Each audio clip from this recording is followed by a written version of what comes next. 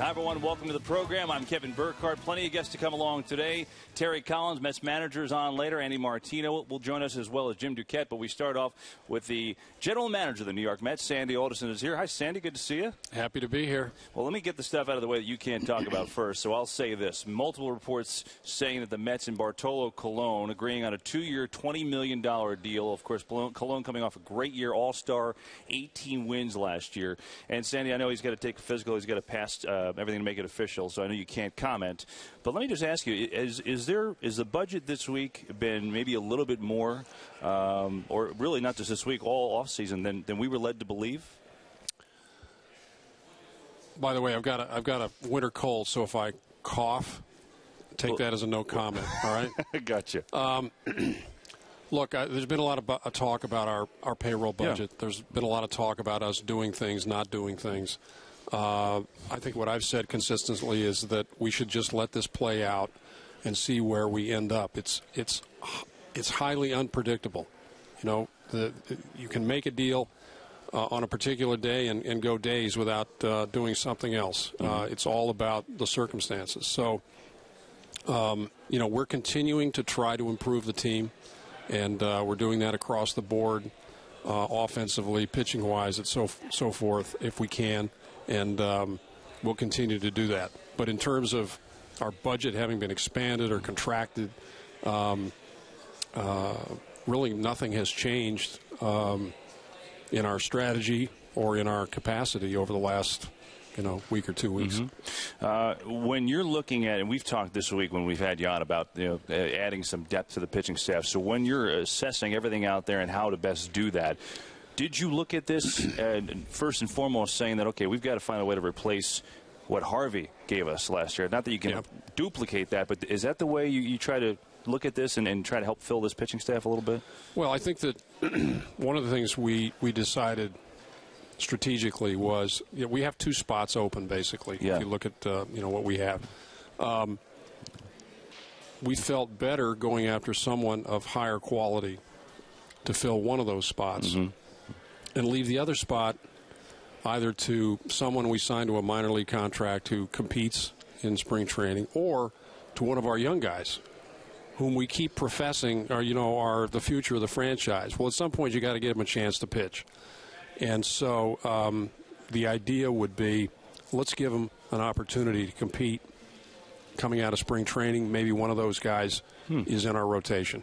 So rather than look at a couple of mid-range guys that can fill out our rotation and bump our young guys back, maybe we shoot for something a little higher quality and preserve an opportunity for our young guys to pitch for us coming out of spring training. I think we talked about this on Monday with those young guys, and you gave me the feeling that you certainly want to take a look, but you didn't necessarily want to throw 2 young guys into the rotation to start the year. Right. If you have that, if things go through here and you have that guy who could be near the top of the rotation, one guy, are you more willing to take a shot with one, of those young guys and have them have a shot, and the other guy go, hone his craft a little bit more? Well, the other thing is you have to keep in mind that depth is important also. Right.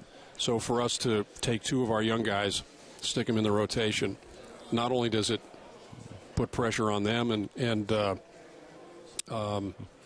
without the experience at the major league level, but it also impacts our depth. Gotcha. Can you characterize where the first base market is right now? We've had a couple of first basemen go off the market to the same team with Seattle today, which you don't see. Corey Hart, Logan Morrison. So can you give me an idea as a general manager where that whole market is right now? Well, it's certainly changed. I mean, 2 first basemen have come off the board, and they've both gone to the same team. It's probably good for you. So if we were looking to move a first baseman, that would be a good thing. But, again, you have to see how the market reacts to that. And, it's only been a short period of time since those events occurred. I've actually been in a Rules Committee meeting for most of the afternoon. So, again, I keep saying it, and I know it sounds trite, but you really have to see how things play out. And what I think we've tried to do over the course of the winter is try to assess where things are and then hone in on someone and try to make a deal. Right. Do it again. Assess where everything is, hone in on someone, make a deal.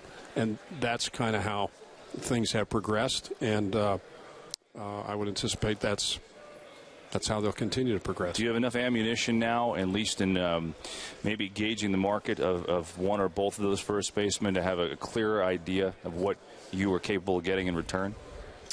No, I don't think we have any real clarity. Okay. What I have said today is that, we're not in the business of giving away players.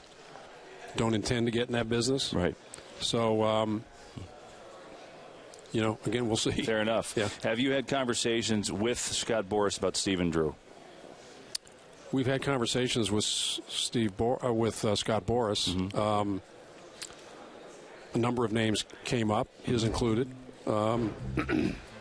But that's the extent of it. If you were to, just one more thing on the payroll, if you were to make a move of a player like that where it would take a little bit of money, would you require... Stephen Drew, a little bit of money? Okay, a lot of bit of money. Okay. But my question is, you're talking about the payroll, and we have made a lot about it. Everyone has. Yeah. Would that require other moves to, open up some more flexibility there to go and do that?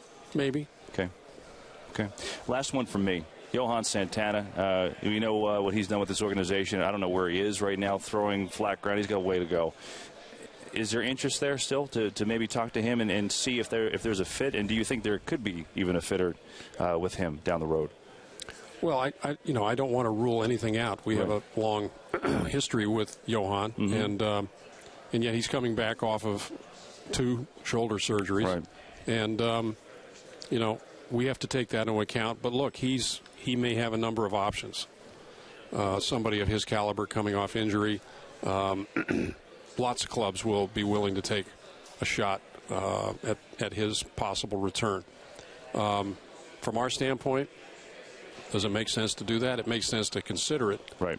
On the other hand, 2014 is not about individual storylines. It's not about rehabs. It's about winning.